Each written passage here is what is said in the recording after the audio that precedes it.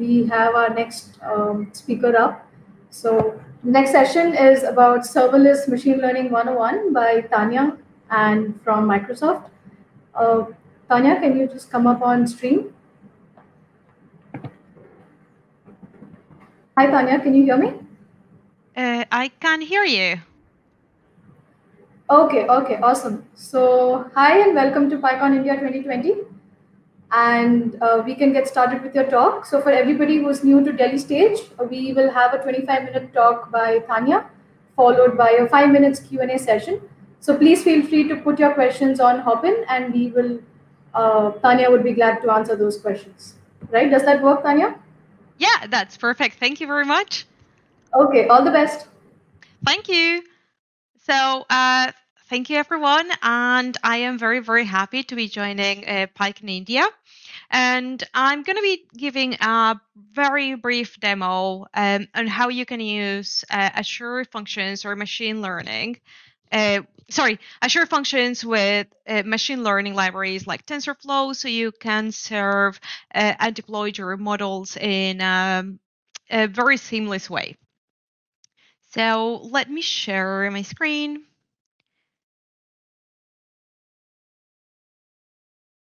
And you should be able to see that. So as I've already been introduced, I'm a senior developer advocate at Microsoft, and I specialize in all things machine learning, data science, scientific computing. And something that I get asked a lot when I talk about serverless computing is because the name is very, very misleading. So a lot of folks uh, often get confused and they are not sure if the real thing is that there are no servers. But yeah, there are servers. The only thing that it changes from a more traditional architecture or a more traditional serving paradigm is that you are not responsible for the management or maintenance, meaning that you don't have to worry about the servers, hardware being updated every so often, or the software being updated because your cloud provider takes care of all of the provisioning. And in this case, because we're talking about Microsoft Azure takes care of all of this. There is still a few things that you have to take care of. Things like of course, your libraries, your code, and some security constraints and the security of whatever you're deploying, as well as your environments. But most of the infrastructure load is carried by whoever is provisioning your cloud service. And this opens a lot of opportunities because instead of you spending a lot of time dealing with stuff like Kubernetes, for example, if you need highly scalable elastic compute, you have much more time to focus on the code and focus on what you're developing rather than on the infrastructure. So this frees up a lot of developer time. And again, I've already mentioned that one of the main characteristics or one of the main advantages of serverless computing is that it's managed. But another super important thing and that can lead to very, very significant improvements is that it all operates on a pay-as-you-go model. So you only pay for what you use. In more traditional paradigms where you have your local servers or you maintain your own servers, you're paying for you're paying for electricity maintenance, you're paying for different services whether you're using them or whether you're using them to their max capacity or not. In serverless computing, you only pay for what you're actually using. So if you don't have customers or you are not sending requests to your API, then your function goes idle and you don't have to pay for that compute time. The time as soon as somebody else or another customer needs to access your function or your service, then this Azure function goes from an idle state to an active state, and you can access the compute.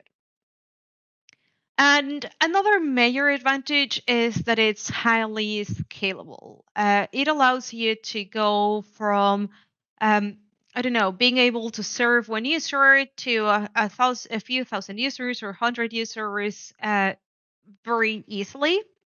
And you don't have to worry about, as I said before, things like Kubernetes and all of that.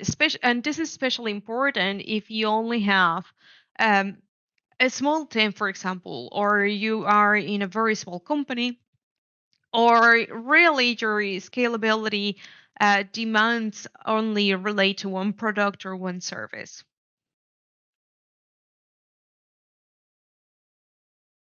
And probably some of you will have heard, or I've mentioned before, Azure Functions. And Azure Functions is our Microsoft offering for managed serverless. And our offering not only allows you to take advantage of serverless architecture, but as I mentioned before, we take care, or Microsoft Azure takes care of the software. It gives you tools and allows you to do monitoring in real time. It's by default enabled to scaling up and down, and the hardware is maintained, updated, and upgraded by Microsoft Azure. We'll also, as you deploy your function, let's say that you are generating an API or an HTTP API endpoint to do your machine learning predictions. Once you've deployed that, we also take care of the host management.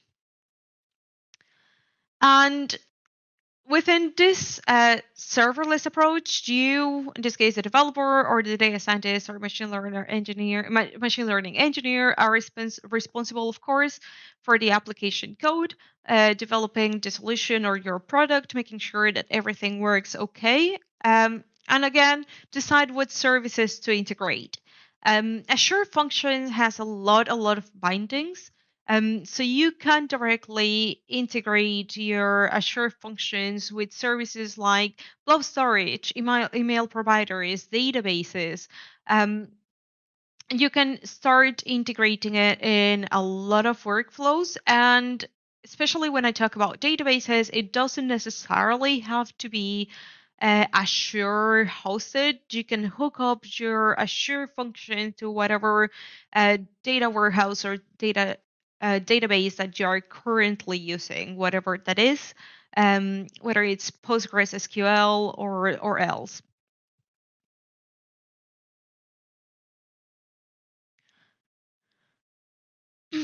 So again, um, it seems that these terms can be easily confused. I've already talked about Azure functions, about serverless, why it's serverless, Azure functions, and you're going to find out that as I go in the demo, I'm also going to make reference to a function project or into a function itself. And these terms can be quite confusing. So just let's focus again. Serverless is also called function as a service because um, it consists mostly of self-contained code snippets or self-contained code applications. And by self-contained, this means that you provide the runtime environment or the requirements and dependencies. In this case, for Python, um, we bundle up your requirement text file from which we create a virtual environment using your Python runtime environment of choice. It can be Python 3.6, 3.7, or 3.8. We're currently working on support for 3.9. And you have your code, your runtime environment, and dependencies so that it all can be deployed as a zip straight away, and it will be directly servable on the cloud. And because of this approach of having self-contained code snippets or self-contained scripts, that unit is called a function, and that's why the whole serverless approach is called functions as a service, because it's readily deployable. Again, when we talk about serverless, there are a lot of things that are very, very interesting. And apart from all the characteristics that I mentioned before about scalability, pay as you go, managed infrastructure, I also mentioned that they can be idle at the time, and you can trigger an event that will wake up, let's say, your function. And again, you can link to many, many different events. For this demo, we're going to be creating a HTTP API. So what is going to trigger a response or a function is going to be a post request to the API endpoint. But it can be something else. You can have a cron schedule, for example, um, if you need to do certain data analysis or data processing every day at a certain time or every week, for example. You can also hook up to changes to your databases or your blob storage. And this gives you the ability to couple a lot of services. We also now have assure functions that allows you to do um, much more complex paradigms. So, for example, if you're familiar with tools like Airflow, where you have a DAG that can branch into multiple processes and then fan in again or branch in again, you can now integrate those kind of approaches and you can couple with many, many services for that process using um, durable functions. And also, by definition, and this is something that we have to be very, very careful, is serverless by default is meant to be stateless and short-lived. So whenever you're creating a function or something on serverless, you have to remember that whatever assets you are creating within your runtime environment is ephemeral. So once your function gets shut down, that disappears as well. So if there's anything that you need to persist, you need to hook up to another service or save it in another way. And also because all of this is meant to be triggering events and be very, very efficient, serverless functions are also meant to be short lived. So be very careful because in Azure functions, you have a time span of about 10 to 30 minutes, depending on the plan that you are, if it's a consumption plan or a premium plan.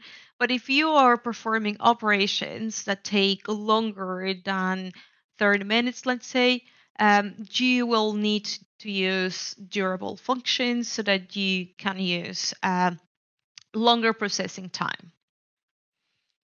And again, finally, serverless functions are meant to be asynchronous, meaning that you don't have to wait for a response for whatever process you're kicking in to kick in and be performed. And because of all of these characteristics, or before of all of these advantages, functions as a service are really good for image and video processing.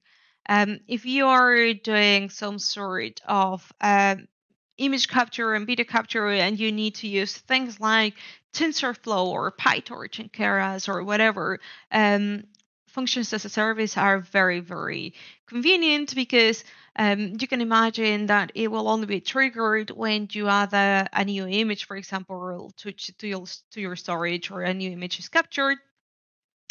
And because of this, also, if you are working on things like Internet of Things, functions as a service are also very suitable, especially because you can have multiple sensors, you can be recording or collecting information from many inputs at different times. But as that information comes in, it can be processed and storage in a seamless way. And also data pipelines. Data processing pipelines are a very, very good case scenario for functions as a service, because of the different paradigms that I mentioned before, where you can hook up different services. You can create now using dual functions paradigms in which you fan in, branch out, um, and can do some sort of parallel data processing and then send out directly to another database or another data source. So this has all been about serverless so far. And if you have worked in machine learning or have tried to put machine learning systems in production, you're gonna straight away find out that machine learning systems can be very complex, both in their setups and the infrastructure that they need, which also makes putting machine learning in production a non-trivial task. It can be very, very convoluted because of the infrastructure, the setup, but also because of the different libraries, packages, and dependencies that we currently use in the world of machine learning.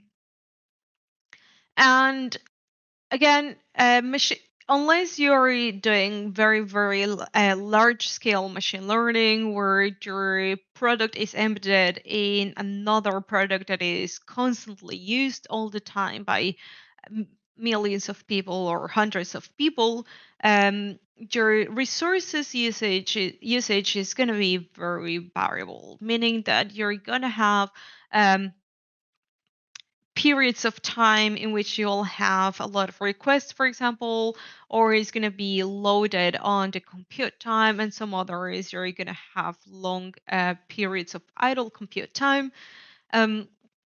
So these machine learning systems are very suitable for pay as you go, to make sure that you're only paying for what you're using in terms of your infrastructure and your compute. So I'm going to move on to a live demo, and hopefully everything will run smoothly because demos not always do so. So we're going to be using TensorFlow. So far, I'm not going to be doing the retraining, but I've used transfer learning to retrain an Inception V3 model to classify cats and dogs. It is a very simple machine learning, deep learning example, but I want to focus on how do we translate this into a serverless paradigm. And for that, I'm going to be creating HTTP trigger assure function locally. I'm going to show you how to do that using things like VS Code, the assure functions extension. And then I'm going to integrate this TensorFlow model that I retrained using transfer learning to create predictions based on the HTTP API endpoint. And finally, I'm going to show you how to use, again, the Assure functions extension to deploy the function to Assure. Just as a requirements, you would need, if you wanted to do something similar, and I'm going to share these slides as well as a GitHub repository and some other resources later on to follow up. If you wanted to do something similar, you would need Python 3, VS Code, Python VS Code extension, and a short code functions code extension. And exit here.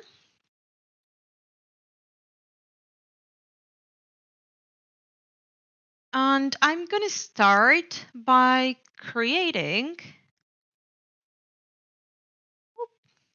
Fantastic. So I'm going to start by creating a single directory called ML functions.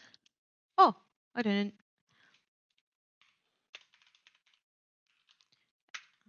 Change to it. And I'm going to open code here because that's what we're going to be using for all of the demo. And you're going to notice that my VS Code is very tuned to my liking. And that is one of the things that I like the most about it because you can make it your own. So you're going to see here on the right hand side that I already have Azure. So I have a few Azure extensions installed that I use very frequently. But in this case, I'm going to be using Azure Functions. I've already logged in. We're going to ignore that because the extension is going to take care of all of that for me. I am logged in with my Azure account by default. If you've logged in before, it's going to persist that, so I don't have to log in again. And now what I'm going to do here is I'm going to create, an Azure Functions project in there. So I'm going to use the folder that I have, use Python, and I'm going to be using Python 3.7.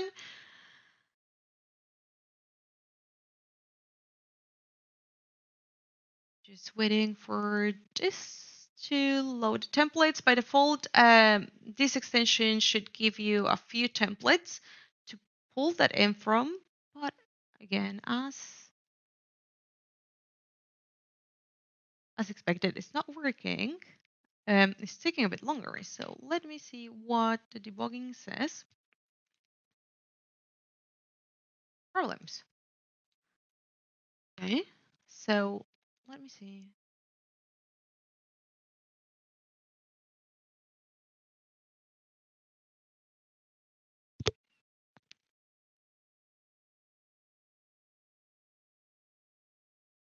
Of course, because it is a live demo, it doesn't work.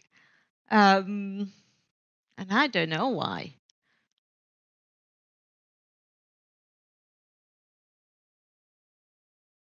Okay, so I'm going to jump this part and I'm going to be using the Azure functions.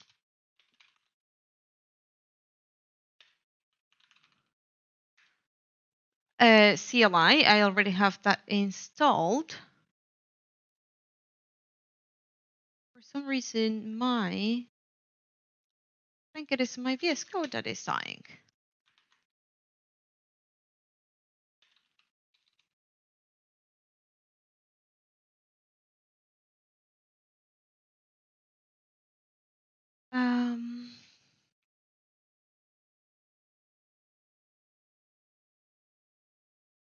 Okay.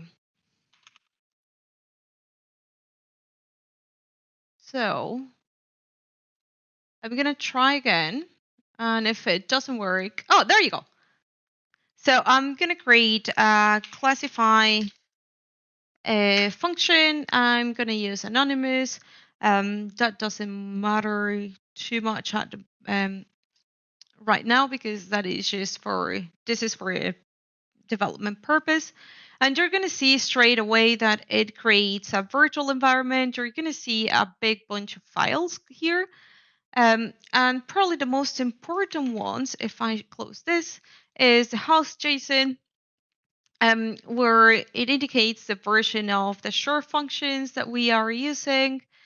We also have a settings JSON file in case you are binding to your databases and other stuff. And by default, it also comes with a requirements file. It's going to create here the virtual environment. If I go to the terminal, you should be able to see the logs in output once that is completed. There you go. And it tells you that you've created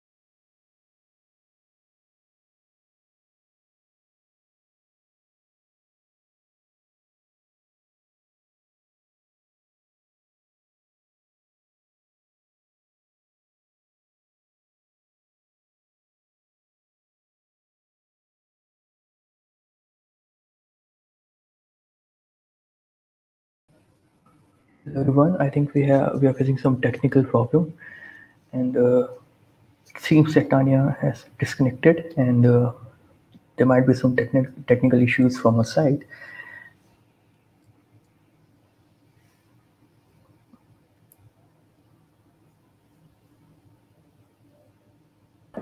Hi, Shashank. Yeah. I think Yeah, till the time Tanya is back, I was just going through a few comments. So there mm, are no questions as of yet, but there is one comment which says the speaker's headset is very good. So probably we can tell that yeah, to let Tanya her when know. she's back. Sure. And feel free to join Delhi stage on Zulip. So all the speakers that you see today will be present on Delhi stage on Zulip. So you can ask any question you have regarding the talk, and feel free to connect. Just to add one more thing, let's wait for a couple of minutes to see if she can we can reach out to her.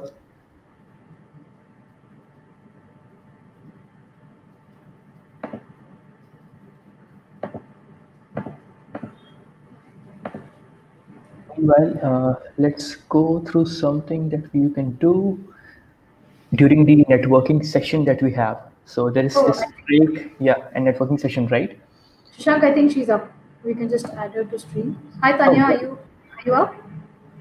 Yes, StreamYard kicked me out somehow, Oh, okay. Anyway, we and brought you back in. Let's get and it right wouldn't into it. let me in again until now. So okay, it's fine. Okay, you can continue. Yeah. sure.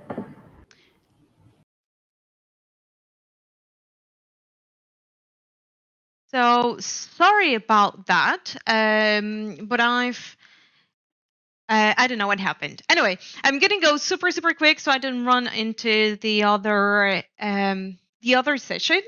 But you're gonna see by default that there are lots of new files that were created in VS Code, and the most important ones I've already mentioned it. Um, but there is a dunder in a dunder py file where we are actually going to be creating, defining the methods and defining our function so that we can use them. I also went ahead while StreamYard was playing with me and imported my labels, my pre-trained model, and my predict script. So now what is left is I'm gonna modify this. So I'm gonna add JSON, and I'm also gonna import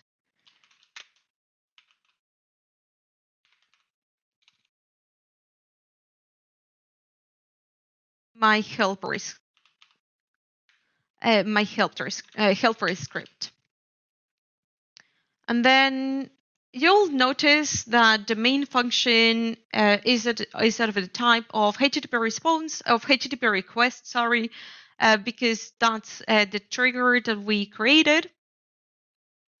And I'm gonna add, because we want to do a prediction on an image,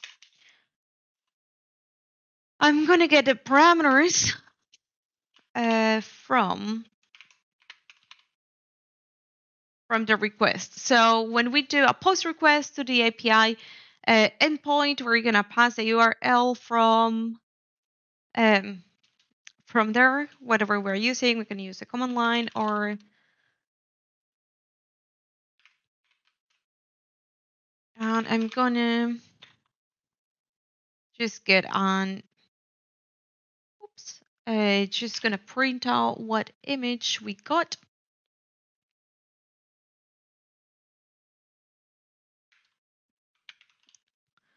And now I'm gonna remove all of this because I don't need it. This is quite simple. And I'm gonna create a new variable called results, where I'm gonna call my method.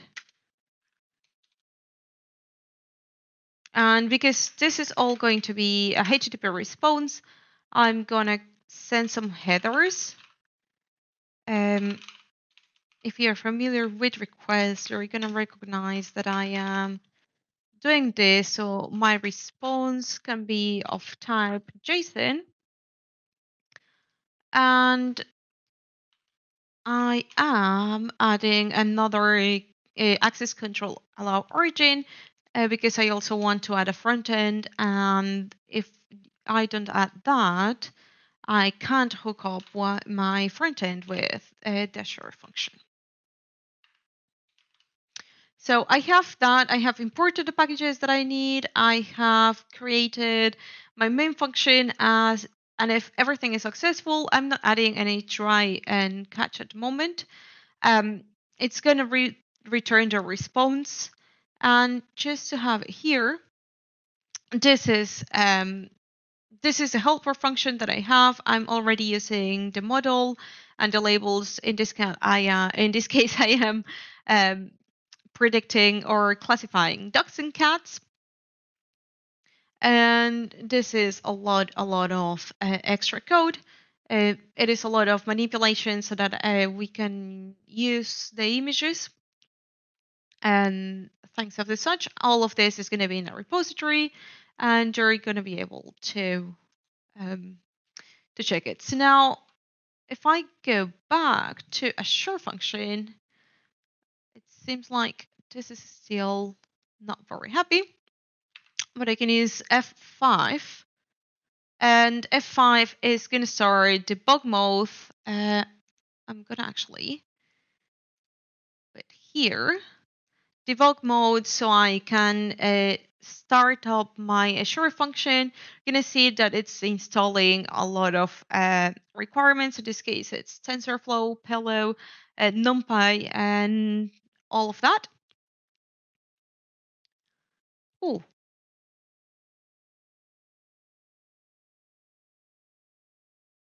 Okay, let me... I don't know why my function is not working. It might be...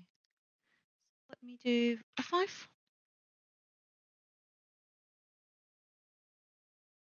This is for some reason.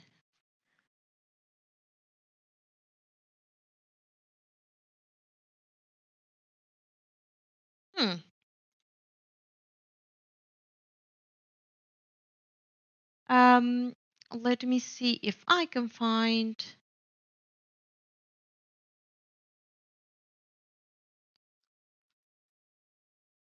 Oh, I don't know why it's not allowing me to do this.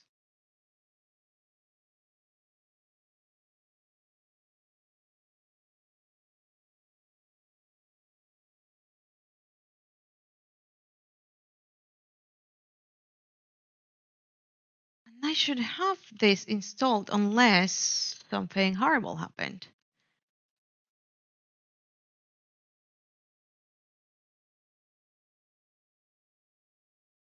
Let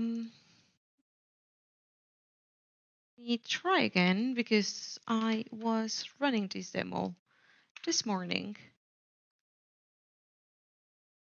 And it seems that it definitely doesn't want to work.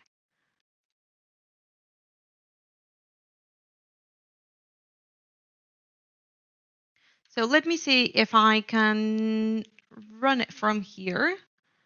And I'm going to send an image.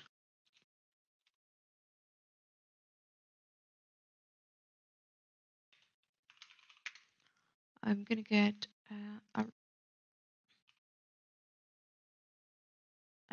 just a random dog image here.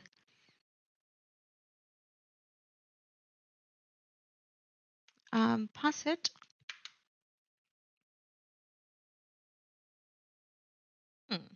And it just doesn't want to run locally, which is a bit annoying.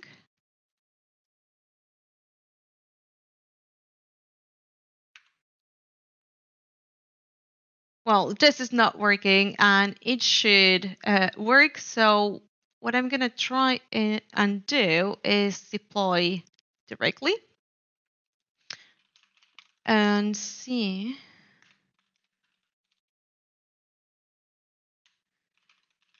this works. Using 3.7, and I am going to deploy to West Europe.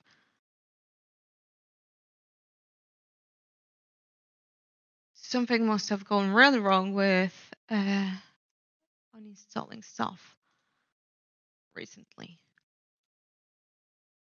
And you're going to see one of the nice things is that I can just deploy directly from Azure Functions, from VS Code. And if I go to my dashboard, if I go to my dashboard on Azure, you're going to see that it's already creating all of these resources that I need. You can see the logs out here.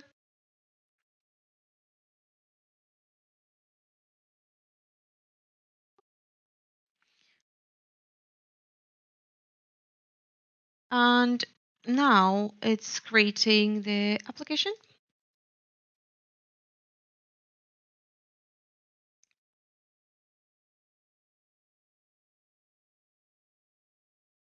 So if I go to functions, there we go. Oh, what did I do? I did function app. It is still being made or being deployed. And you can see here that it is using Python 3.7. And it's doing a lot of it's zipping so that it can deploy all of this. It's collecting and downloading the different packages. I should be able here to see my function app. Let me maximize this a bit. And I can go and look directly. So here by default, it gives you a URL for your function app.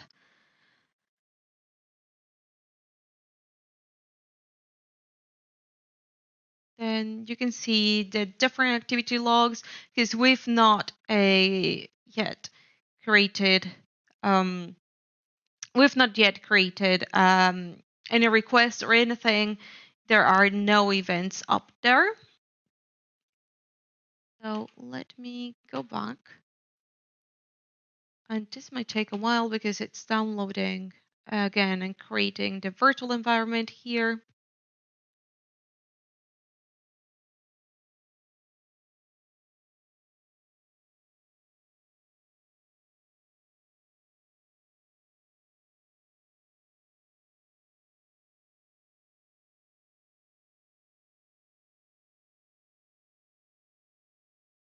And I am going to wrap up here because I've had so many technical issues this morning. I don't know why. But I'm going to be in the upskill booth session for the rest of the day. I don't want to take more time off any other sessions. And I'm very, very sorry for all of these issues. It sometimes just happens. No problem, Tania. Thanks a lot. And yes, it's completely offline, so we assume that these things can happen. So we can't do this. Can't do anything about this. So we request all the attendees who are watching this session right now to go on Zulip, go to the Delhi stage stream, and all the speakers from the Delhi stage will be present there. So you can have a conversation, ask any questions regarding the talk that you want to. And speakers can also share resources that they were using, the presentations, the code base, or whatever they want to share with the attendees on the Zulip chat. So feel free to go there. And thanks a lot, Tania. Any closing words? Thank you. And again, this is what happens when you're trying to do live demos. It's okay. Thank you. No problem. Thanks a lot, Tania. Thank you.